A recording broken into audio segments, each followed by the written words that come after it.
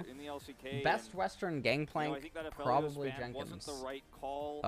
It wasn't a terrible ban by any means, but I think banning away the Kai'Sa would have prevented some of these amazing no, calls. I think it's probably just. Some of the I think it's probably just output Bwipo. he had.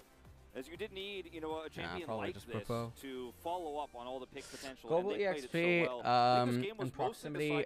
Actually, it might actually be. Maybe it's actually, unironically, it's probably Crucial. Actually, they were going to force that fight. I'm not even kidding. Because their comp is so good in those types of brawls in the early game. But not when you don't have prio, not when you're not the first ones there. And it actually probably is now that I think about it. Nongshim lost control of it probably is. Further, lost control of vision, and when you don't have vision, I totally blanked on that because I was only thinking of pro players right away. But yeah.